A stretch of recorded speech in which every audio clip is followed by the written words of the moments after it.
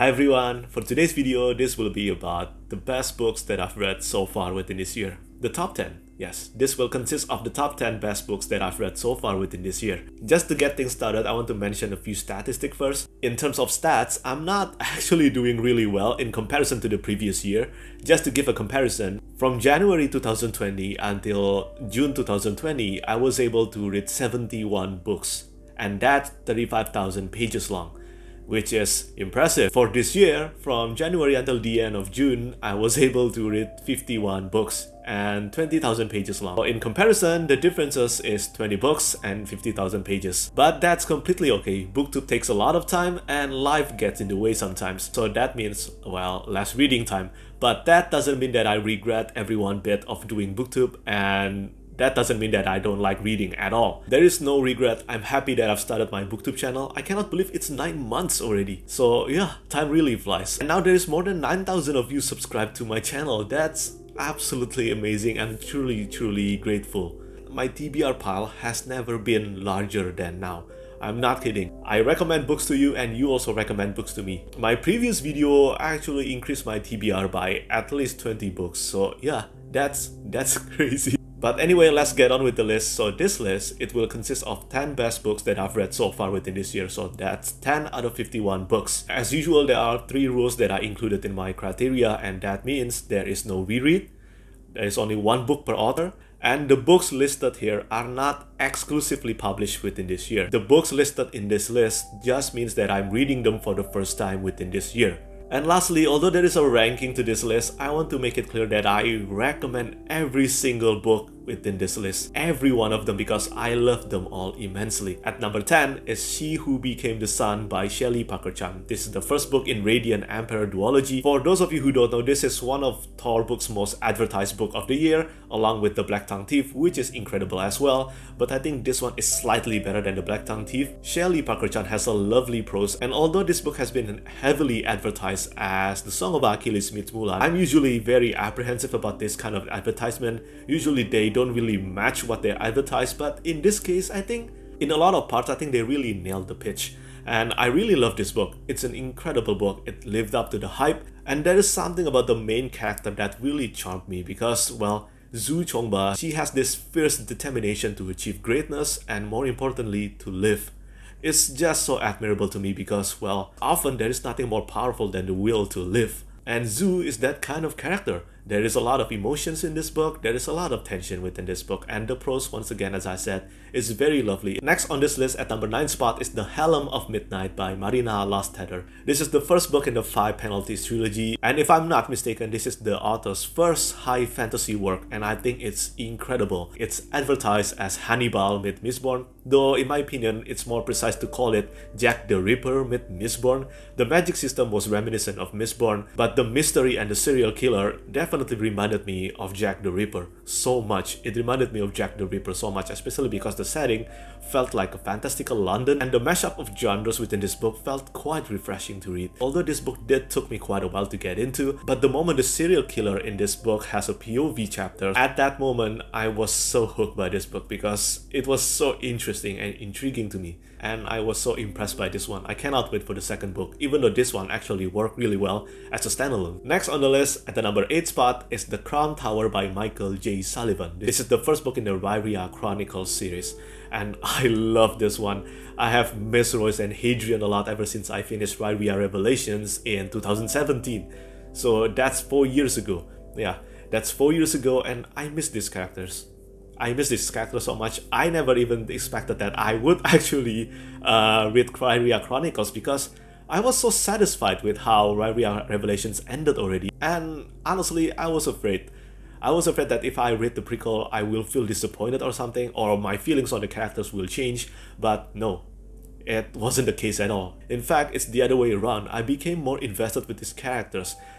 I didn't think that was possible, but it is. Royce and Hadrian are one of the best duo in fantasy. It's simple as that, and seeing their first encounter was so fun. It was so fun. And there is also Gwen. I honestly never felt really invested in Gwen in Rhyria Revelations, but this book, just this book alone, I haven't even included The Rose and the Thorn, which is the second book in the Rhyria Chronicles. Just this book alone already made me so much more invested in Gwen. It's amazing. It's truly a prequel done right. I still have 2 books left in this series and I don't want it to end. At the number 7 spot is Bloodline by Will White. This is the 9th book in the Cradle series. I just finished reading this book this month, so you will hear me talking about it again on my June wrap-up. But for now, let me just say this. This is the best book of the series for me. Cradle is quite likely the best-selling self-published fantasy series right now. The sales for this series is immense, it's insane. Every new release now keeps on hitting number 1 spot in the entire Amazon non-stop. That has been the case since Uncrowned, the 7th book. But there is something a bit odd about me and this series. Every book that the majority of the fans consider as the best of the series usually doesn't end up that way for me, but the books that they considered as the most disappointing, even though they're all still good, but the books they consider as the most disappointing always ends up being my favorite. And that's the same case for this one. Before Bloodline, there was Skysworn, the 4th book. I was afraid of this one because a lot of people said that this one was so disappointing. But that's not the case for me. I loved it. I loved it so much. And then the same thing was mentioned again for the 7th book, Uncrowned. Again, I think it was amazing. It was really good and I have no idea why people really disliked it. And then once more, the same thing was said for this one.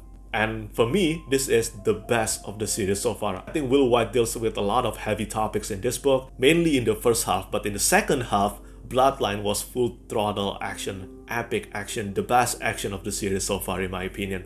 So good, and I cannot wait for the 10th book. And on the number 6 spot is Heroes Die by Matthew Woodring Stover. This is the first book in the Acts of Cain quartet, and I will always say this every time I talk about this book. Do not judge this book by its cover art.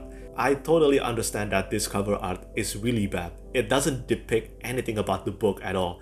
And the book is absolutely brilliant. This is one of the most underrated grimdark science fantasy that I've read so far. A lot of authors praise this one. Even Pierce Brown, one of my favorite authors of all time, praised this so much. And Heroes Die totally live up to all the praises. The actions were breathtaking, and to be honest, I think everything about this book was just so ahead of its time. It's incredible. At the number 5 spot is a book that I recently talked about. It is Daughter of the Empire by Raymond E. Weiss and Jenny Wirtz. This is the first book in Reform Empire trilogy, and unlike my experience with Reform Magician, this one absolutely clicked with me. It doesn't feel outdated at all. I think it lived up the test of time, and immediately from the first impactful chapter, I was just already hooked. I was so hooked and immersed with Mara's story. Mara is one of the best heroines that I've come across in fiction. She is amazing, she lives up to the occasion, and despite the heavy responsibility that she has to bear, she still tries her best to win in this deadly game of politics, the game of counsel. The game of counsel was mentioned several times in Reform Saga, but it was only mentioned. I never felt that it was deadly, I never felt that it was brutal, but Jenny Wirtz totally made the world of Calawan Breams to life, and she also made this game of counsel felt so brutal and terrifying. It was completely engaging for me to see how Mara will navigate this insane game of politics. And it's not only Mara, the side characters were superbly written as well. And because this is a spin-off series in the Reform cycle, at least for this book, you don't have to read Reform Saga yet. At the number 4 spot is The Shadow of the Gods by John Gwynne. This is the Goldsboro edition and it has spray edges. Look, so beautiful, right? But the only reason why this didn't rank higher on this list is that because Elva, one of the main POV characters in this book, took me about half of the book for me to feel invested in. But the other characters were wow from the beginning, especially Orca. I love Orca so much. Just within this book alone, Orca already became one of my favorite characters of all time.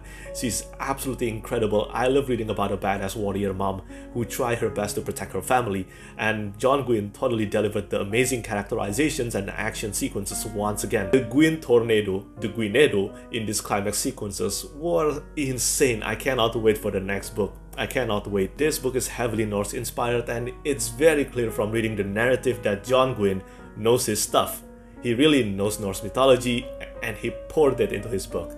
I loved it so much. Now we have only 3 books left in this list. At the number 3 spot is The Hand of the Sun King by J.T. Greathouse.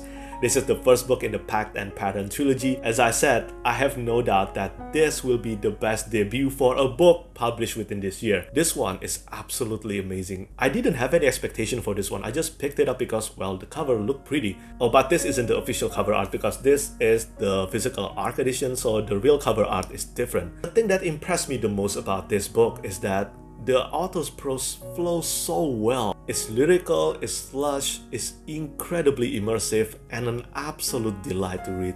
I just had so much great time reading this book. It contains a lot of magic, it contains a lot of discussion on culture, and I really love the focus on calligraphy and writing. I don't think I've read any high fantasy book with such a high focus on calligraphy and writing. And the world building is very Chinese inspired.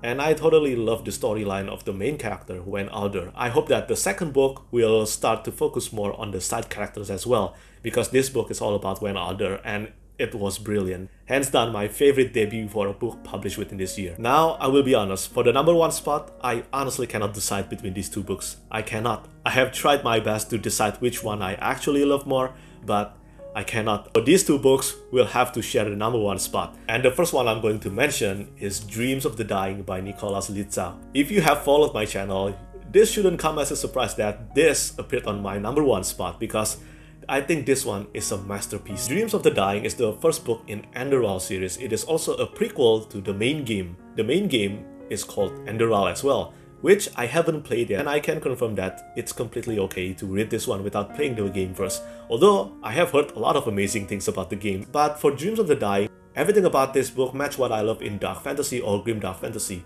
Why dark fantasy? Because there is actually horror element in this book, and the dream sequence within this one is wow, it's terrifying. It's terrifying, and it all felt so vivid. The world building and the magic system was fascinating, but most importantly, the characterizations were phenomenal. Nicholas Litzau characterizations for the two main characters, Jesper and the man, both of them were unbelievably good. It was so good. They're not technically the most likable characters. I don't think they were ever intended to be likable anyway, but the background and the personality given to them made me insanely invested in their journey. I was so invested in their story, I couldn't put this book down, even though this was 800 pages long. It didn't feel like it. It was so compelling, it was so addictive. It is truly magnificent. And this book deals heavily with the topic of depression. And I personally believe that Dreams of the Dying belong in the grimdark subgenre. So if you love grimdark fantasy, do not wait. Read this one. Seriously. It is amazing. I think the second book will come out at the end of this year or maybe the beginning of next year. It is one of my most anticipated books right now. And the other number one spot, I have to give it to The Empire's Ruin by Brian Staffley. For this one, my expectations were really sky high. Because here's the thing, I think Chronicle of the Unhewn Throne trilogy was great. It was a great trilogy, but Skullsworn, the standalone prequel to the main trilogy, was absolutely amazing. But The Empire's Ruin, the first book in Ashes of the Unhewn Throne trilogy, which is the continuation to Chronicle of the Unhewn Throne trilogy, is a masterpiece. I cannot say anything else about this book except that it is truly a masterpiece. I have mentioned this several times that there were a lot of scenes in this book that reminded me of the first time I was reading The Way of Kings by Brandon Sanderson. I don't give that kind of praises lightly. I don't think I ever give this kind of praises to any other book. It was phenomenal. I didn't think that Brian Staffley would be able to craft a character more compelling than P-Ray Lakatur, which is the main character in Skullsworn, but I was proven wrong. And I'm happy for that because Gwenna, wow, I don't know what else to say. I just felt so much for this character. She underwent a lot of hardship within this book, and Brian Staffley was not afraid to put this character through a lot of torture mentally and physically. There's just so much about The Empire's Ruin that I love, and it is impossible. It is quite impossible for me to talk about them in full details again because I have done a full spoiler-free review for this book. And actually, I have done a full spoiler-free review for all the top 5 books I just mentioned on this channel, not just on Goodreads and on my blog. But I highly recommend all of these books. I highly recommend The Empire's Ruin. But if possible, please try to read Chronicle of the Unhewn Throne trilogy first. At least read that one first, because I do believe that will enhance your experience on this book a lot. Because Gwenna is a very important character in the main trilogy. And without reading that trilogy that shaped her character so much, you will be missing on a lot of things that would have ended up enhancing your reading experience of this book. But to conclude this list, let me just say that The Empire's Ruin is a masterpiece, and I cannot praise these books highly enough. So the number one spot for the best books of the year so far will have to go to both Dreams of the Dying by Nicholas Litzau and The Empire's Ruin by Brian Staffley. Yeah, that's all from me today. What do you think about this list? Have you read anything that I mentioned here? And if you haven't, which of these 10 books interests you the most?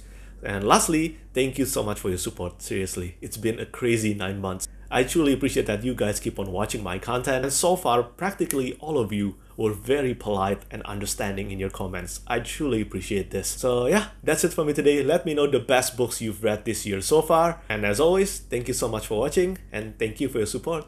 Bye bye.